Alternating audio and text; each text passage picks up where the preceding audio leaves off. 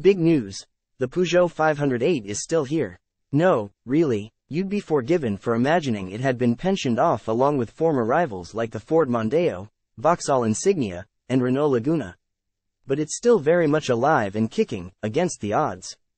It's like the Keith Richards of the family car sector. Time equals 400 ms, greater than. To be fair, the 508 is arguably a little easier on the eye than Keef. And it just got a little more so, thanks to a mid-life makeover that's given it a cleaner look at the front end, as well as several other tweaks elsewhere.